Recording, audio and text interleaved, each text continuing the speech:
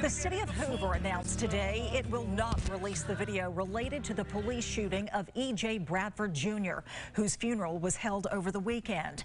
This came today in a statement from the city and Hoover police. The Alabama law enforcement agency asked the city not to release the video because it could affect the investigation. The shooting happened at the River Chase Galleria Mall on Thanksgiving Day. Police shot Bradford believing he was a suspect in another shooting. They later admitted he was not the gunman.